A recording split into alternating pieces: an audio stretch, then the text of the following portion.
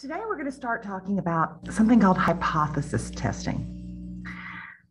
A study published in the Journal of the Air and Waste Management Association reported that the mean amount of particulate matter produced by cars and light trucks in an urban setting is 35 milligrams of PM per mile of travel. Suppose that a new engine design is proposed that is intended to reduce the amount in the air. There are two possible outcomes that could happen with a new engine design. Either the new design will reduce the level or it won't. These possibilities are called hypotheses. And one of them is called the null hypothesis, and the other is called the alternate. So let's take a look at that. So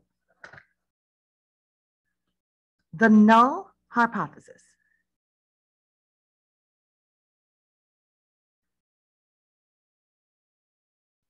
states that the parameter is equal to a specific value.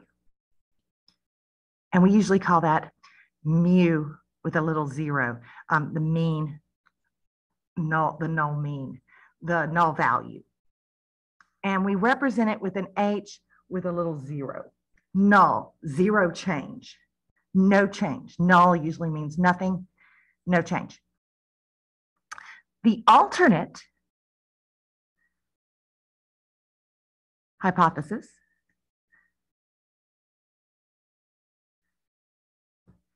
denoted with H with a 1 is the alternate to that. And there's really three alternatives. The first one is that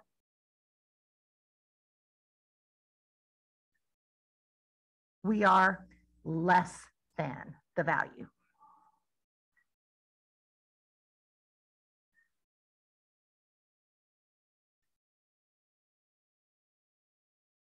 That our true mean is less than the null value. We call this a left tail hypothesis. To the left tail, less than.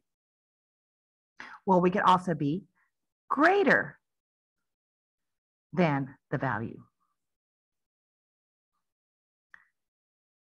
That would mean that the true mean is actually greater than where we started, than that null value. This is called a right tail because we're talking about being to the right of that value, greater than that value. The last option is just that we are not equal to the value.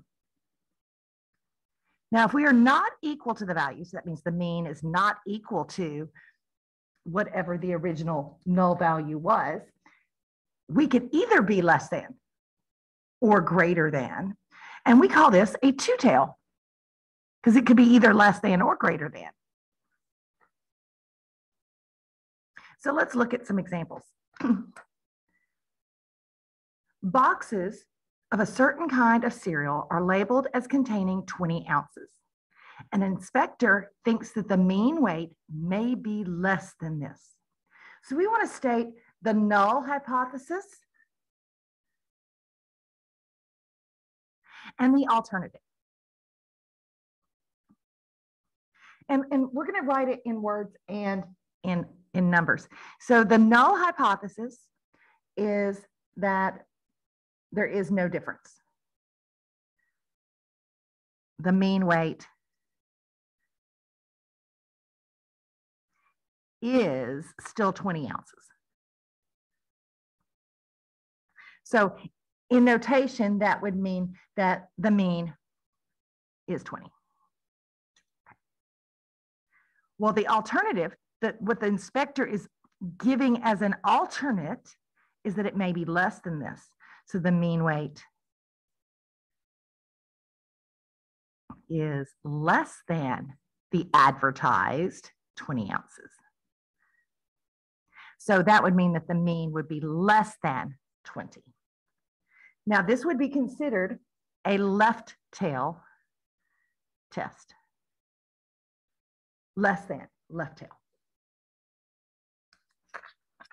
Another example. Last year, the mean monthly rent for an apartment in a certain city was $800.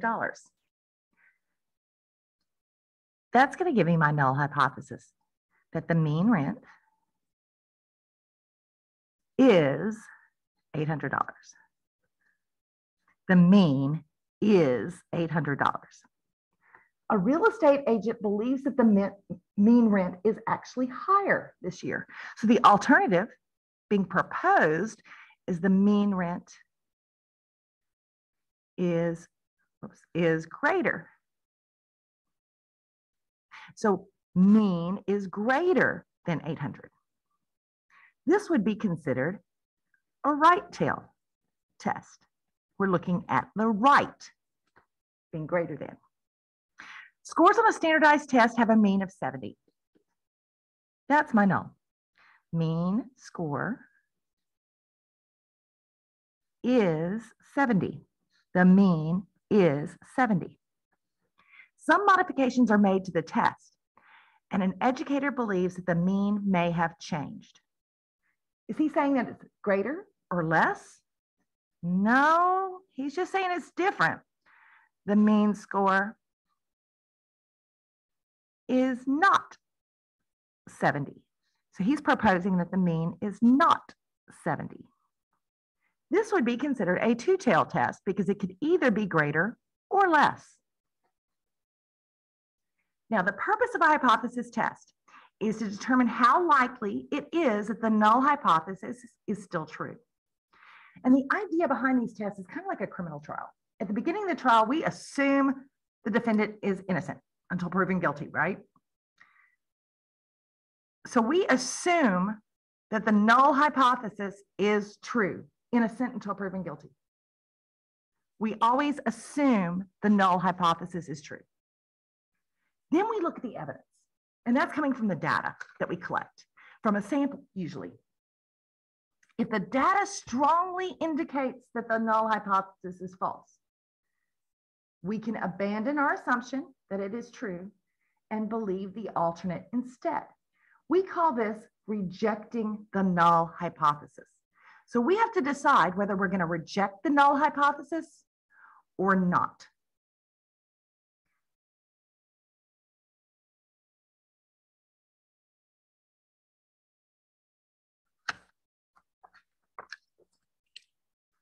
And the way we state it is we're either going to reject the null hypothesis or fail to reject the null hypothesis. We had already assumed that somebody was innocent until proven guilty. At the end of the trial, they're either going to reject that they're innocent for the option that they're guilty, or we're not going to reject that they're innocent. At the end of a trial, they never actually say they've been proven innocent. Notice that. They never say that somebody is proven innocent. We assume that they were innocent from the beginning. Okay, so if the null hypothesis is rejected, then we can conclude that the alternative must be true.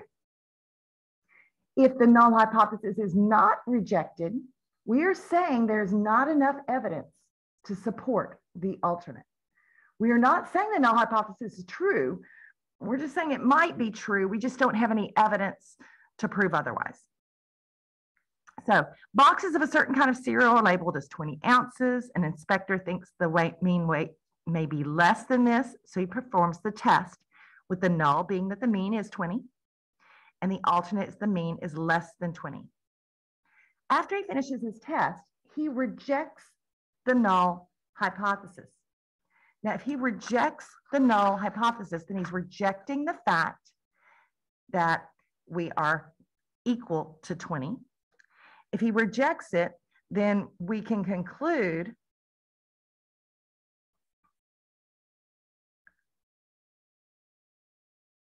that the mean weight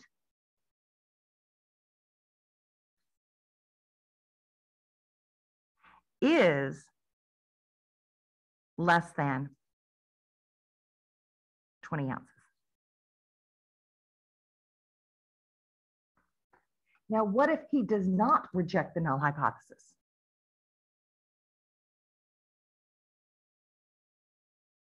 If he does not reject the null hypothesis, there is not enough evidence to conclude that the mean weight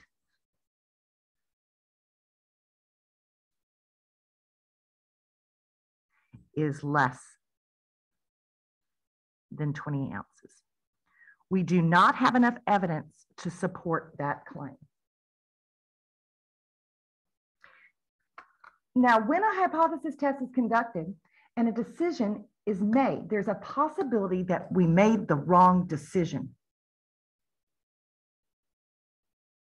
And there's two ways we can make a wrong decision. The first one is, what if the null hypothesis is true,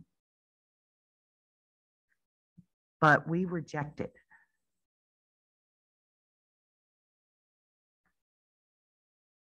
We found evidence that rejected the fact that that suspect was innocent, even though he was. The other option is that the null hypothesis is false, but we fail to reject it.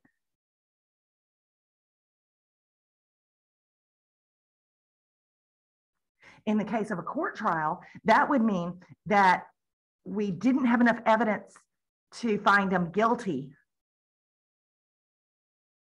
so we let him walk.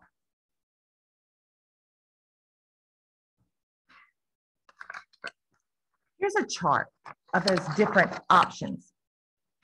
If the null hypothesis is true and we reject that null, we're putting an innocent man in prison. This is called a type 1 error. Now, if the null hypothesis is false and we fail to reject it, that's type 2. The dean of a business school wants to determine whether the mean starting salary of graduates of her school is greater than $50,000. She'll perform a hypothesis test with the following null and alternative hypothesis. So the null is that it is 50,000. The alternative is it's greater than 50,000. Suppose that the true mean is 50,000, but the dean rejected the null hypothesis. If the mean is 50,000, so the null hypothesis was true, but we rejected it, that is type 1.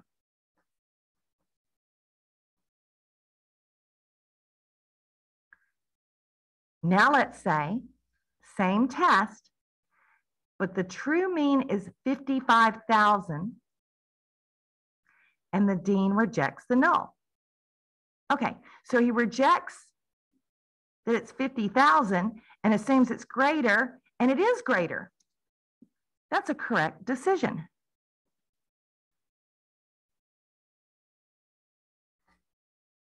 Same situation. Null of 50,000.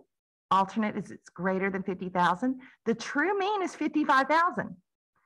But the dean does not reject the null. He's saying, I don't have enough evidence that it's greater than 50,000. But it really is. That's a type 2. So that chart will come in handy on telling whether it's a type 1 or type 2 error.